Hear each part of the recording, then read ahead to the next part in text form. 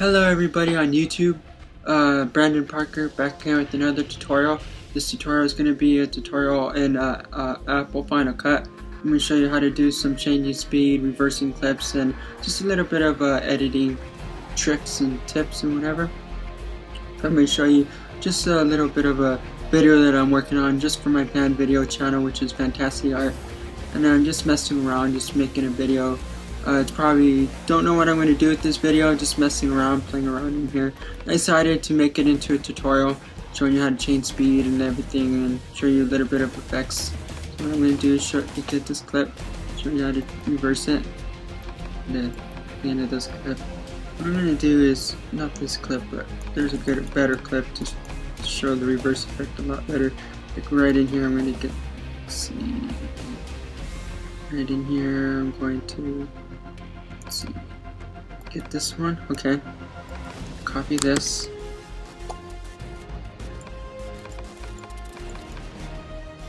okay, get this clip right here, and I'm going to go right in here, okay, and I'm going to go find the spot where it starts really good, right about here, okay. Okay, what I did is, mostly what I did on this clip so far is the way it looks is I went to filters, okay, and I just added let's see, double click on this, go to filters, and I just added a color corrector and a color fill, widescreen, and that's pretty much what I have for effects going on in here. And well, the color fill one, it's a FX Factory Pro plugin, so not a lot of people have this plugin. What you're gonna have to do is go to the FX Factory Pro, and I'll put a description to go to their website. You can check them out, and not all. I think there's some that you can get for free and try out. If there's a trial version, you can play with them and stuff. But it's not a free plugin set. It comes with like a lot of plugins, and I know it comes with like 300 and something, and I have a pretty good amount of their plugins. It's pretty nice, and I have a lot of them, and you can do different stuff with them, and that's pretty much what I have going so far. And I'm going to show you how to reverse this clip right here. So what I'm going to do is I'm going to go to modify. I'm going to go to change speed, okay, but first what I'm going to do is, or reverse the clip real fast to reverse. Let's see, you go to change speed, okay, and what you do is, let's see, and then right here there's a little selection bar. This is for Final Cut Pro, and the layout is a little different than Final Cut Express, but in Final Cut Express right in here when it pops up, it is pretty much similar except just a tad bit different, but it'll have a checkbox for reverse, so all you do is click on reverse, make sure that's checked, go to OK, and then it'll reverse the clip, and you keep stretching it out here, and he'll start going backwards now. Frames. Right, we'll start going backwards, okay. And then you're going to want to get your clip, okay, take what you want from it, like right about there. No, Command C this, so that I can get back to where I'm editing, all the way up down in here, okay. I'll paste this right here, and what I'll do is go back to right there, okay, add my transition, okay, right here, okay, it's kind of like a flashback effect, like he's going backwards in time. I'm going like this, go back to here, go like this, boom boom, wind it again, okay, and then what I'm going to do is I'm going to change speed, okay, and I'm going to double click on this, go to modify, go to change speed, okay, and what I'm going to do is, let's see, change the speed, rate, let's go to rate, this is Final Cut Pro, it would be like, let's see, let's change it to like 50%, and in Final Cut Express, like I said, it's a tad bit different, but it'll say like the speed. You just change percentage of the speed. If you want it to be at 50%, 70%, you just play around with that. And it's pretty much simple to do, changing the speed in here. You just tell it to how much percent you want. You can change the duration, time, and everything. But I really don't mess with the duration or whatever. I just mess around when I'm dragging it, because right in here you don't know exactly what spot you want until you're actually inside the clip messing around with it on the timeline. So changed it a little bit, slowed it down. Okay. And now what I'm going to do is, okay, so add the transition again. Go back to here. Alright. Go down, down, down, down, all the way to right there. Okay. Okay, and split the clip. Okay. And what I'm going to do is I'm going to also show you how to motion blur. And I'm going to go to right here, double click on this. Okay. Go to motion, and I'm going to, right in here, in motion, you could do a motion blur. You just click on it. Okay. You can add how much motion blur you want. What I usually do in a lot of my videos that I add motion blur is I'll do like, and change the number of the samples. I'll change them to, always do it to like 32, so you can get a smoother motion blur. And then a lot of times I will just play around with how much I want the motion blur. Sometimes I'll leave it at 500% because it's a good number, and all I do is just change the samples to 32. And so you just play around with the numbers to see what kind of effect you want. And I'll just leave that as that. And then I'll show you what I have here. I'll render this, because when you see this red line up in here, that means to render. And you usually do like 5 seconds each, because if you do like longer than 5 seconds, then it'll probably take a lot longer to render your videos and your video clips, and then it'll to view what you did with the effects and everything. So I'm going to go to sequence, and I'm going to go to render all, and I'm going to go to both.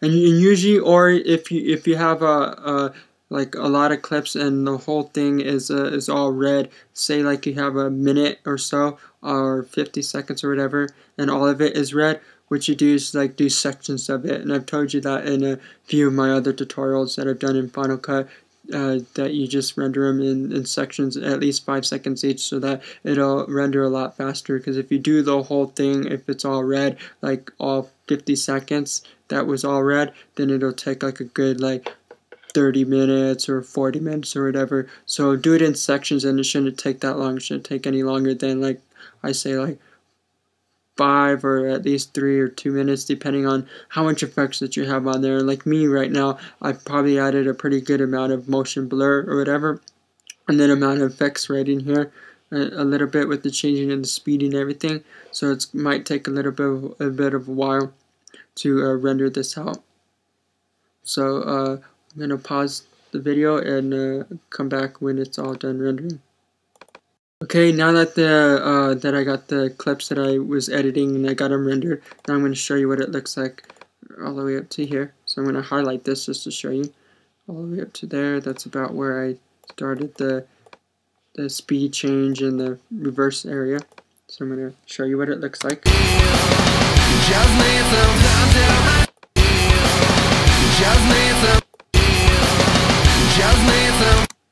And it looks like that he's going back a little slow. So because right here I did a changing speed and reversed it, and I made him go a little slower. So what I'm going to do is I'm going to go to Control V, and I'm going to edit undo that because I accidentally have it highlighted. So all that right there, I just want that clip. So that right there, and I'm going to change the speed and make it play faster, and I'll show you what it looks like when it's played faster. So I'm going to go to Modify, change speed. Okay, I'm going to change it to go from 50% to 120%. Now there it goes. Now it'll play a lot faster, going backwards. Okay,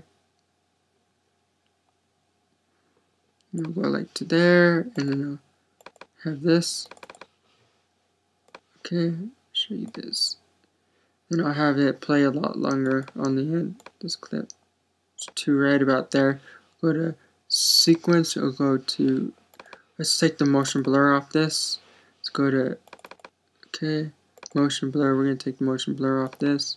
We're going to go to sequence, we're going to render all. I usually do render all and I go to both so that I get everything. I don't have to worry about it. Especially if I have just a small section that I'm doing with.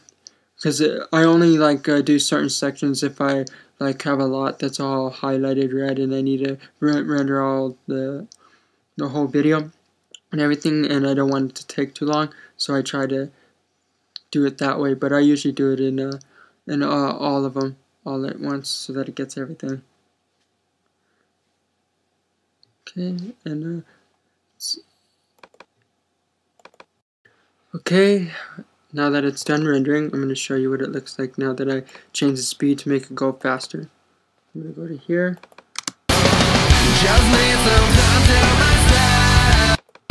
And it comes in a lot nicer than Sony Vegas, I think.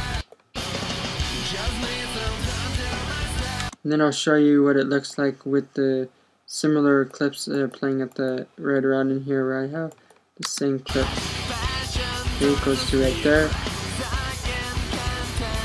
And then it's flipping again.